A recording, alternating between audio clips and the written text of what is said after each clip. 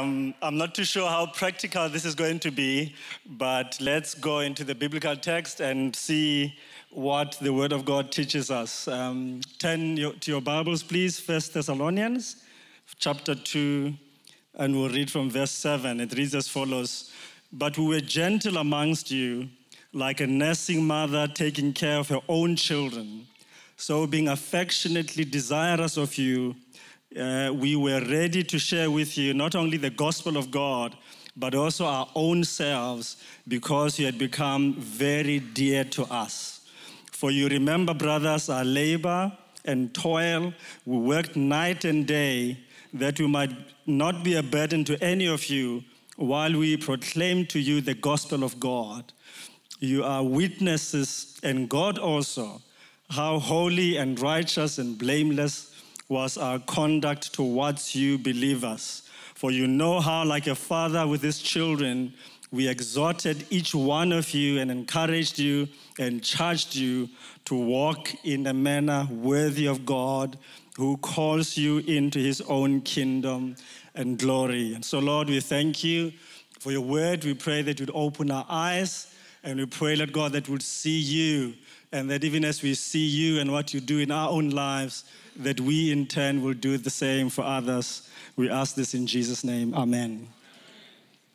So I'm going to talk to you under two headings. Number one is how we ought to serve as loving parents, as believers, and particularly as leaders. And then secondly, how to show courage under fire, how to become sacrificial in our giving and our serving in the midst of affliction. And so we see in this text that Paul gives us two similes. Number one is a simile of a mother. He says, we mothered you. We are like mothers to you. And then the second simile is the simile of a father. And even as I talk about this, I don't want you to think about this really as that's something that you need to wait to become a father in the Lord or in the Spirit in order for you to do these things. In fact, you can do fathering and mothering regardless of how old you are in Christ, as it were. There is always somebody who is less mature than you, and there is always somebody who is more mature than you. So in this trajectory of growth into motherhood and fatherhood, you must always be receiving and also be able to give. But let me tell you that in this particular text, the clever people, textual critics, tell us that there is a textual variant in the text. So Paul says, we were gentle amongst you. And I had this solid authority from Dan Wallace, whom I respect greatly. He says, we were like horses amongst you, one Greek manuscript says. And just on a lighter note, I want to say to you, do we have any Liverpool supporters around here? Do we have any Arsenal supporters here? Do we have any Kaiser Chiefs supporters in this place? I saw one guy brave enough to wear a Kaiser Chiefs jacket. I don't know where you're at, NK, but we must be careful that we don't become horses amongst the people of God. So before you tell me that particular translation it's not viable, it's not meaningful, clearly the original text must have been, we were gentle amongst you. But Paul is getting at something. He's not saying that we must necessarily be feminine. The picture is meant to illustrate some qualities that you and I as fathers in the Lord are supposed to show and demonstrate. And where motherhood is concerned, he says, we need to be gentle and we need to be willing. Isn't that a beautiful picture that he gives us? He says this is Paul speaking. This is Paul representing himself, Silvanus, and Timothy. And he says, we as a team, amongst you, the church in Thessalonica, we were like a nursing mother towards you. He uses words like we were affectionately desirous of you. And then he says we were ready to share. And what does he share? What is he ready to share? He says, we were ready to share amongst you the gospel of God and then our very selves. It's a very strange expression. You don't see it much in the New Testament. Actually, I haven't seen it. Normally, Paul would speak of the gospel of Christ. But here he says the gospel of God. We wanted to share with you the gospel of God. And I was asking myself, why does he say gospel of God and not gospel of Christ? And I think the answer is because he's wanting to model something. He's got an agenda here. He's trying to say, in the gospel, it's not just God giving us something, it is God giving his very self to us. He's saying the triune God in the gospel gives himself to us. And he says, because we have received from God, we also gave our very selves to you. So I want to say, if you are to father the next generation, we mustn't just give things to them, not just give them experience or gifts or resources and things like that, but we need to give our very selves. And then another thing he says is, because you were dear to us. Isn't those beautiful words? You were dear to us. We did all of these things because you were dear to us. In other words, because we loved you. There is no other motivation that is worthy of our fatherhood of the next generation other than the motivation of love. If you don't love the bride of Christ, the people of God, you will not be able to father the next generation properly. In another place, Paul says, for the love of God constrains us.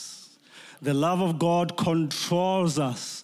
That was the motivation behind everything that he would do. So we as mothers or mothering, even you don't have to be a woman to mother people. You don't have to be a feminine person to be able to be gentle and nurturing and giving to the next generation. The second simile is that of a father. We see that in verse 11. He says, we were like fathers to our own children, towards you. That's how we lived our lives amongst you. And this quality of fathering has to do with charging and has to do with conduct. It says, we exhorted you, we encouraged you, we charged you. As fathers, we need to learn to open our mouths and to speak. I just remember my own natural father. I'm so grateful that he would open his mouth and speak not only words of encouragement, but sometimes words of correction. I just remember one time my mother had done or said something to me, and I didn't like what she said. She was clearly wrong in saying what she said, and I don't even remember what I said to her. And my father happened to walk past, and he looked at me without saying a word, actually. There was something about his face, and he looked at me and then just shook his head, saying, and I didn't need him to tell me how inappropriate what I was doing was, however justified I may have been. So we need fathers who would learn to be affectionate, but also who would learn to become fathers and who will speak into situations. Paul says here, I charge you. And we need fathers who will open their mouths and speak. But the second thing that we need to do as fathers is not just to speak to our children as in the Lord, as it were, but also we need to show them godly conduct. He says to them, you guys are witnesses of us.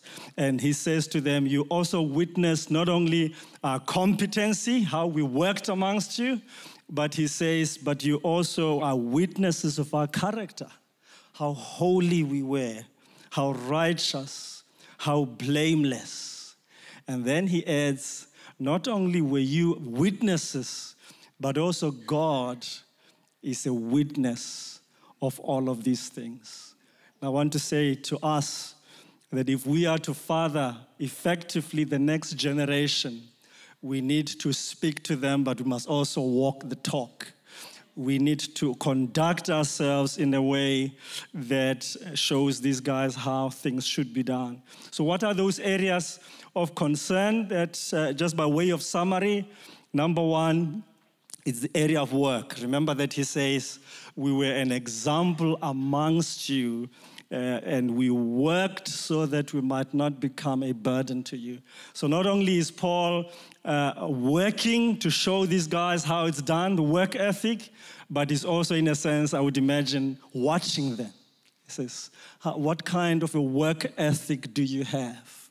And if we are to father the next generation, we need to look at their work. Secondly, we need to look at their walk. He's not just conducting himself in a way that is holy just for the sake of them seeing how holy Paul is, but he's saying to them, you also ought to walk the way that you have seen that we have walked amongst you. Thirdly, the area of words. You know, people don't change. In management, they say that people do what you inspect. If you don't show interest in people's words and how they speak and what's the content of their conversations, they will not care how they speak. But as fathers, we need to say, I'm watching your work ethic. I am watching your conduct. I am watching your speech. But also, I am watching your wants. He says to them, I charge you to walk in a manner worthy of our God, who calls you into his kingdom and glory. That is supposed to be our ambition. And that is the ambition that we need to inculcate, as it were, in the next generation. We need to say to them, are you ambitious to see the kingdom of God breaking amongst our communities? We need to be able to say, God, may your kingdom come. Your will be done. We are motivated by a desire to see you glorified amongst the nations, even in and through our lives. And secondly, and I'm watching my time here, secondly, how do you respond under fire? That's another area of modeling. We need to model to the next generation that as the fathers, we are able to become courageous despite our circumstances. Do you notice that verse 7, he starts with a contrasting conjunction. He says, but we were gentle amongst you. What is he contrasting there? He's contrasting what happened to him, and he illustrates it to us from verse 2. He says, you know how shamefully we were treated in Philippi.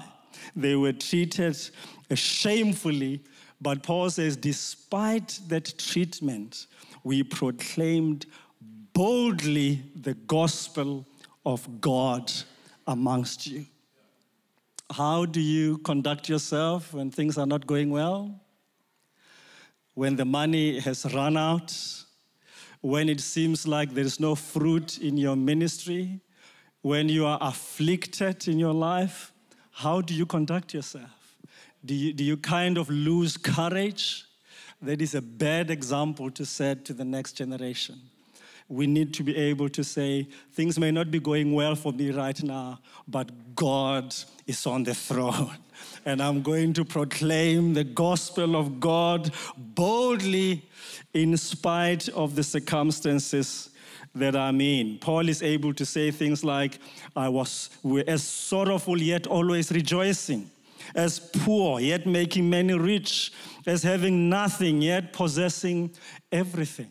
That's an incredible perspective to have. You are able to look at life like that if you know the greatness of our God. So I want to conclude by saying, I charge you, my brothers and my sisters in the Lord, father and mother the next generation. J.I. Packer says, we shall never perform a more important task than that. Thank you. God bless you.